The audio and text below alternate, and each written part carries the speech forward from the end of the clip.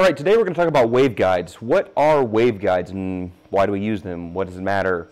One thing I get asked fairly regularly is, well, what is a waveguide and why do we use them? That's really what we're going to talk about today. Now, whenever you have a point source in space and you're emitting electromagnetic radiation, and this being the distinctive here, so we're talking about waveguides in the context of electromagnetic propagation of waves. So if you have a point source and you have an emission from that and it propagates out into space, you're going to have a spherical wave. It's going to be moving out spherically for consistent space. Now, as that propagates through space, you're going to have losses as the energy gets more and more spread out. And there are absorption of different frequencies with certain things. We're not going to worry about that right now. But just for the general consideration of space, the intensity of the energy that's being put out falls off as 1 over the square of the distance as it moves away from that point source. As we're looking at a representation here, looking at some unitless value for distance, then twice that distance and 3 times that distance, and it rolls off as 1 over the square of the distance. That's what we call the inverse square. That's a loss of an inverse square, 1 over the square of the distance. Now, that's undesirable, especially when we want to capture energy and we want to send it in a very specific direction. Right here, we're talking about dealing with energy propagating in 3 space, propagating in 3 dimensions. But take the example where we have an antenna and we have high energy, a large amount of electromagnetic radiation that we want to send down that line. Well, how do we do that? Well, the answer is we use a waveguide.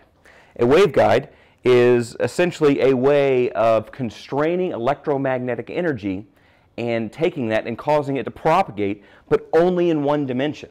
Okay? For example, this is a waveguide feed network that feeds multiple ports of an antenna system. It's got a little rectangular port here, and it goes out to all these other rectangular ports. And what it's doing is it's causing the radiation, keeping it inside of here, and causing it only to propagate along the single-dimensional line of action that it cares about.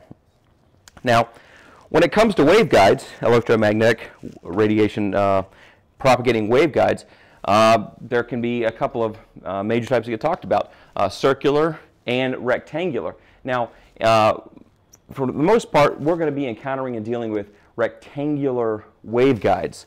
Now, that is something where it's going to, rather than have the energy propagating and spreading out in 3 space, it's going to take that energy and really cause it to bounce off the walls and move down line. And ideally, and again, we don't live in an ideal world, we are dealing with radiation that's essentially lossless once it is in that waveguide. So we can be talking about a couple of different things as far as how that's propagating. Generally, when we're talking about a wave moving through space, we can have an electric field, we can have a magnetic field, and those being orthogonal to each other. Now, the same in a waveguide.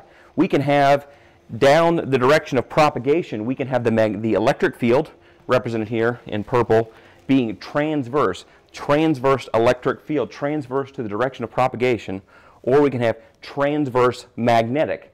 It's transverse to the direction of propagation is the magnetic field.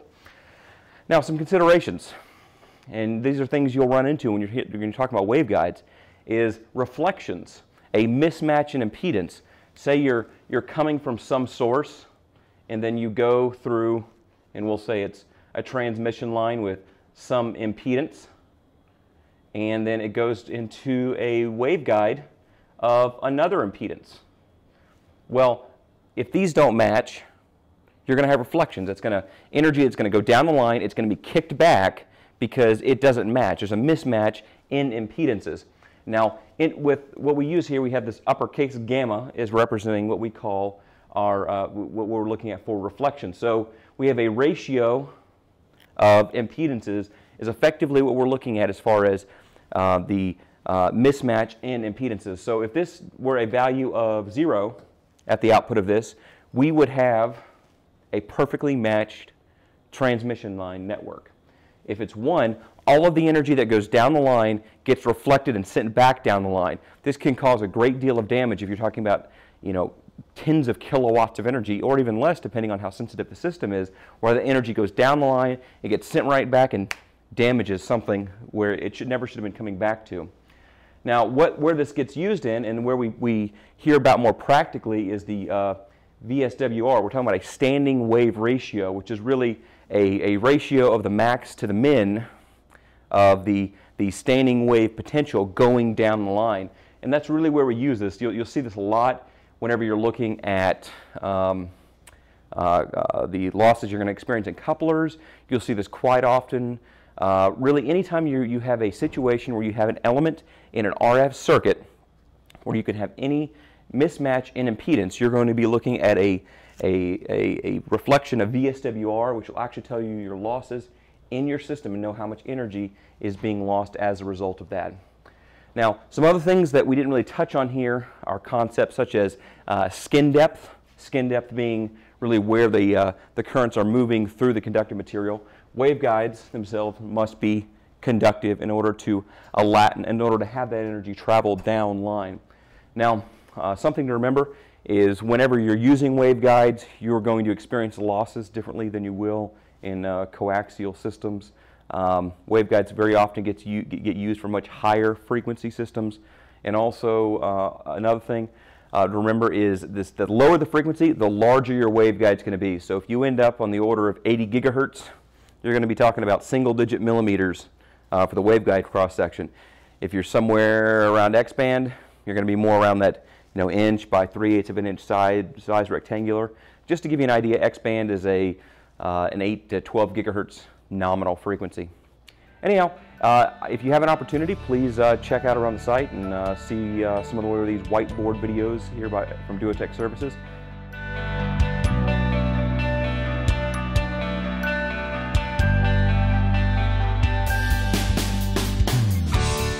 Check out more of our information on duotechservices.com. In the future, we'll hit some more concepts such as bandwidth, analog filters, and antenna design.